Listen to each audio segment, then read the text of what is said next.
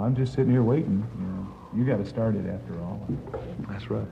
You ought to go down to Kopperl if anybody's ever down that way. It's down about 30 miles south of Cleburne on Highway 6, right off Highway 6.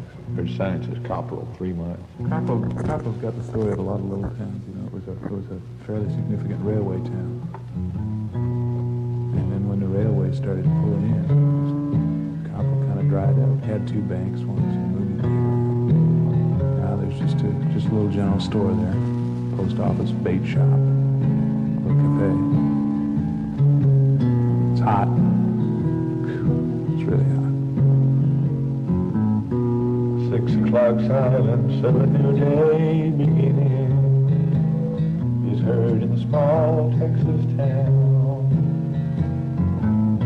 Like a signal from nowhere, the people who live there are up and moving around.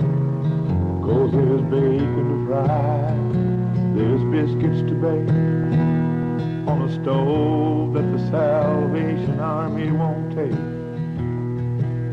You open the windows and you turn on the fan, 'cause it's hotter than hell when the sun hits the land. Walter and Fanny, well, they own the grocery that sells most all that you need.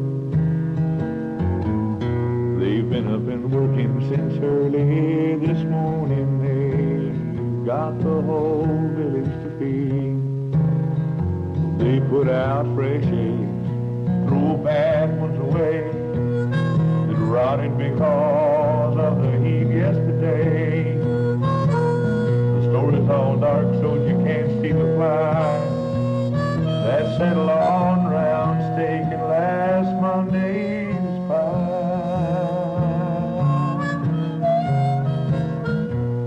Sleepy Hills drugstore and the cafe are open. The coffee is bubbling hot. 'Cause the folks that ain't working, they're gonna sit there till sundown. Talk about what they ain't got. Someone just put a clutch in the old big truck. Seems like they're riding on a streak of bad luck. The doctor bills came, the well has gone dry. Seems their grown kids don't care whether they live or die.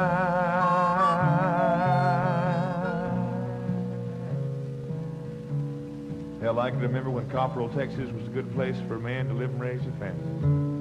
Of course, that's before they closed down the cotton gin. It's been that long ago. Seemed like only yesterday, old Steve Hughes lost his arm in that infernal machine and walked all the way home bleeding to death. Of course, new highway helped some when they dammed up the Brazos to build Lake Whitney. Brought some fishermen down from Dallas and Fort Worth. Town sure has been quiet, though, since they closed down the depot and built that new trestle out west of town. See, the train just don't stop here anymore. No, the train just don't stop here.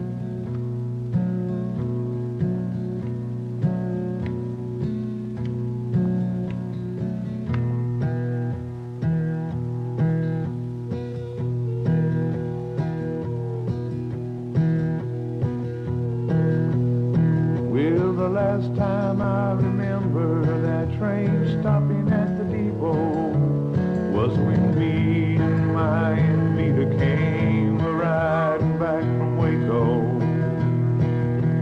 I remember I was wearing my long pants and we were sharing conversation with a man who sold ballpoint pens and papers. And the train stopped once in Clifton, where my aunt bought me some ice cream, and my mom was there to meet us when the train pulled into Kopperl. But now kids at night break when the lights and sound, the train only remains in the memory of the ones like me, who have turned their backs on the splintered cracks in the walls that stand on the railroad land we were used to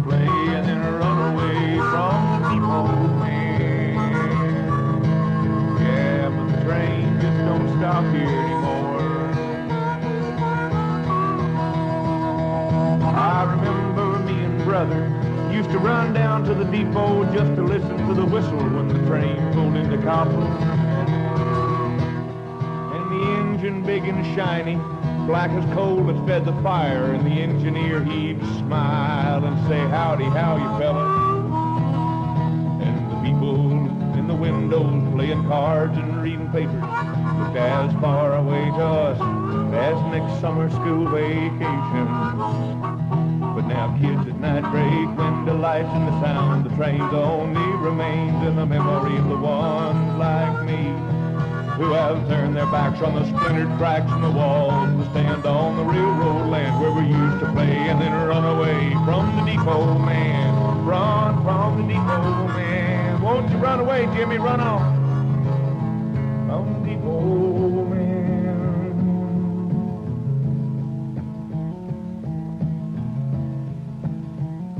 Wonder why does you never see no young folks around Kopperl?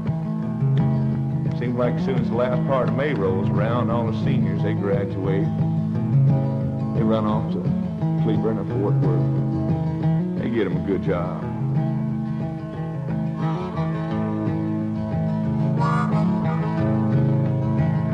Mary Martin was a schoolgirl, just 17 or so, when she married Billy Archer about 14 years ago. Not even out of high school, folks said it wouldn't last. But when you grow up in the country, you grow up mighty fast. They married in a hurry in March before school was out. Folks said she was pregnant, just wait and you'll find out. Came about that winter, one gray November morn.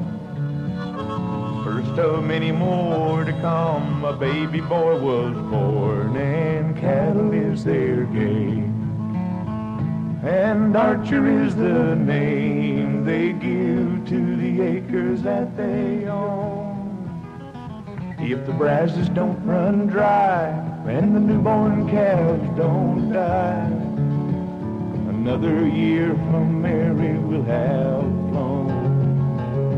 Yes, another year from Mary will have flown. Now old Billy, he kept what cattle his daddy could afford, bouncing across the cactus in a 1950 Ford. But the cows were sick and skinny, and the weeds was all that grew. Old Billy, he kept the place alive, you know, the only thing he knew. When Mary cooked the supper, and Mary scrubbed the clothes, and Mary busted horses and blew the baby's nose, and Mary in a shotgun kept the rattlesnakes away. How she kept on smiling, no one could ever say, and cattle is their game. And Archer is the name they give to the acres that they own. If the brasses don't run dry and the newborn calves don't die, another year from Mary will have flown. Another year from Mary will have flown. Now the drought that ended in 57, it was a curse upon the land. No one in Bosque County could give Bill a helping hand. The ground was cracked and broken, and the truck was out of gas. And cows can't feed on prickly pear instead of growing grass. And the weather got the water, and a snake bite took a child. And the fire in the old barn took the hay that Bill had piled. Mortgage got the money, and the screwworm got the cow. The years have come to Mary, she's a-waiting for 'em now, and cattle is their game. and Archer is the name they give to the acres that they own. Yet the brazos don't run dry, and the newborn calves don't die. Another year from Mary will have flown.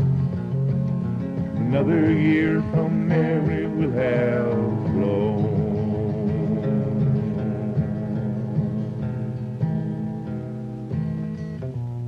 6 o'clock silence of a new day beginning is heard in the small Texas town. Like a signal from nowhere, the people who live there, they're a band moving around. So there's bacon to fry, there's biscuits to bake, on a stove that the Salvation Army won't take. You open the windows and you turn on the fan, 'cause it's hotter than hell when the sun hits the